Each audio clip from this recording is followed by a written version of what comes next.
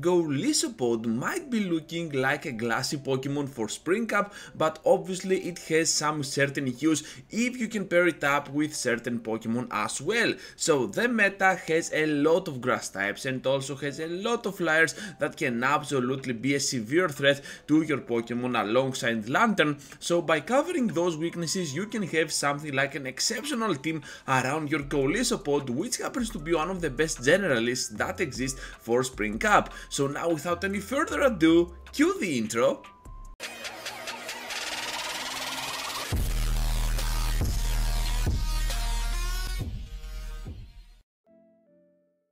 Let's begin today's content with Golisopod up in front, followed up by two Pokemon that can cover up its weaknesses. Of course, one of those is still gonna be weak to that Lantern, so Golisopod has to stay in even up against the Lantern. So let's see how this is gonna unfold, because this is not the only bad lead that we have on the entire video. Later on, you're gonna see more of those bad leads and most certainly a lot of Lanterns along the way. So Surf here will not finish us off, but another one will just do the trick. But to be fair, I do not care that much, because they might be having two shields on their side, but my Fairy Winds can absolutely get me a lot of energy in the process for this individual matchup. What I figured out is that Fairy Wind is not that great offensively, and of course that Jumpluff that we have has a lot of struggles offensively, especially on the attack stat, which means that a lot of those CMBs will be lost. This is a Pokemon that loses CMBs both to that Lantern and of course Ferrothorn, which is kinda weird, but still it happens.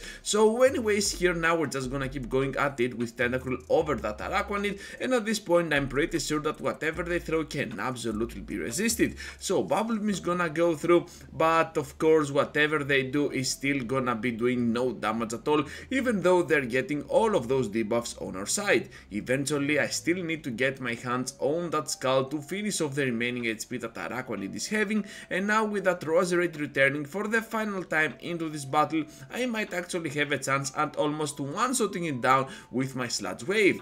After all those debuffs though, perhaps they can still survive, which is kinda understandable, but at the same time we can easily switch out to our Jumpluff to switch into an amazing closer for our team.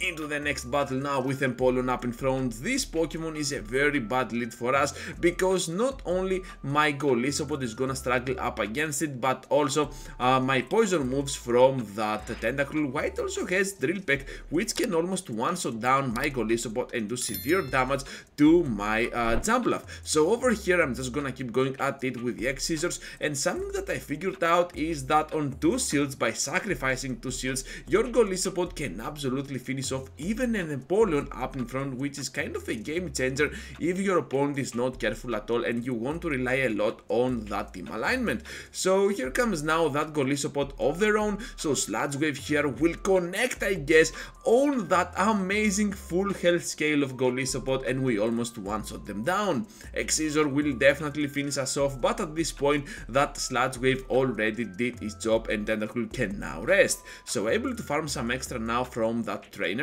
and Jumpluff will be returning for their end now for the end game. So Aerial Ace is gonna be exchanged quite a few times here, but to be fair, what we need to do is to just keep going with those Jumpluff Aerial Aces, because we have the slight energy advantage. I guess we got 2 or 3 of those Fairy Winds that we farmed up from that Golisopod. So another Aerial Ace is coming up, we can definitely survive it, while Empoleon stands no chance at all up against our next move. Now with that Jumpluff returning into the battle, and with the shield that we got left for the end game, of course we can make them top left this battle in a very good way for us.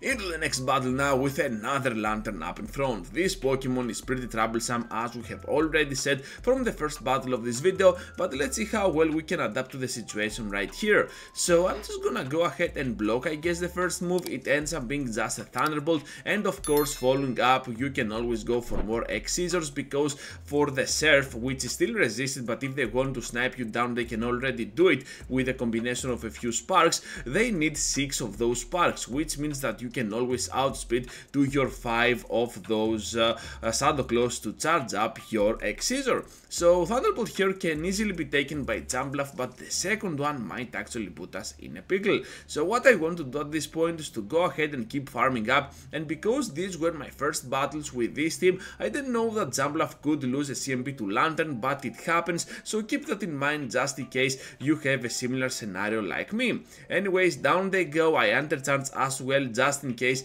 I could go ahead and farm a little bit extra with that Fairy Wind, because I definitely want to avoid that CMP, and of course right after we're having the Battle of the Tentacruels. So we are not in a very good spot at all, but hopefully they might be having something severe weak to my poison jabs, because otherwise I'm pretty doomed. Hopefully though they have something like a Farfang version of this Shadow Mobile, and they let the first move go through, which is absolutely awesome for me.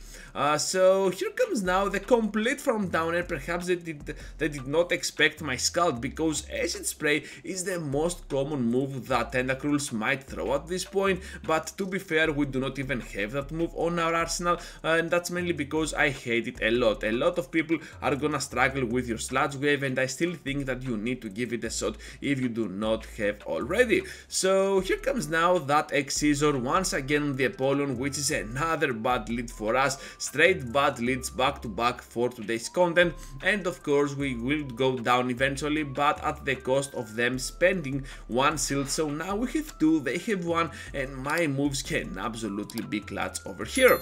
So I guess we do not need to block, we can still go ahead and completely farm down, or not. Okay, we need to sacrifice a shield, as it seems that Empoleon is pretty troublesome with those Steel Wings, and at some point we need to block no matter what. So my Sludge Wave now will go through, and it ends up being the nuke on that poor Abomasnow for the one shot, and one more for the second grass type that they have on the face of Cherry. This is a very spicy Pokemon that I tried to use, to be fair, but because it takes so much time with those bullet seeds to get there to the Solar Beam or the Hyper Beam, well, this is not worth that much for Cherry to have a severe spot in the meta of Spring Cup, and especially a very impactful one. Anyways, back-to-back moves now from our end, and we managed to get the knockout on Empoleon as well. With Cherry returning, I'm pretty sure that we do not have to block anything from them coming on our side, because one poison jab later we can easily farm down in the process, and of course grab another huge victory for us. Up against a grass type now, which is part ice, and of course the only nuke that they have is gonna be Energy Ball, which means that we can absolutely block it once and absolutely farm down in the process. That was an absolute sentence. Yeah, that was kind of weird, but still, it happens. Anyways, I realize now on that poor Jellicent, and because they already have 5 of those hexes, I decide to switch out to my Jump Bluff, trying to catch one Shadow Ball, and just in case they have an Ice Beam, I cannot risk it at all, so I'm just gonna go ahead, catch that Shadow Ball, and see how they respond. So at this point, I'm just gonna let the second move go through as well, as it seems they have no Ice Beam at all, and instead I'm just gonna keep going at it with my energy balls. This time we can manage to guarantee the knockout, and of course that poor Abomasnow can easily farm us down. The battle is definitely not over yet, because Quagsire is at the back.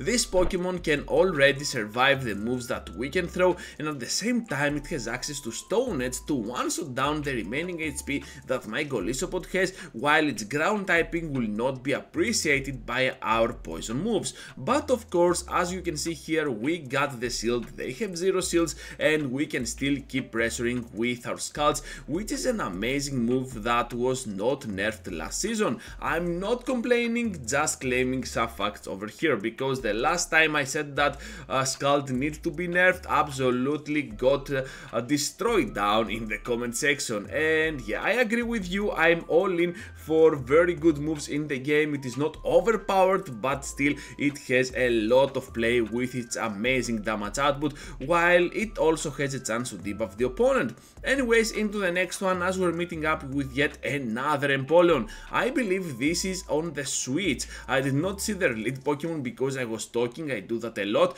and of course Golisopod can absolutely farm down here with those Shadow Claws.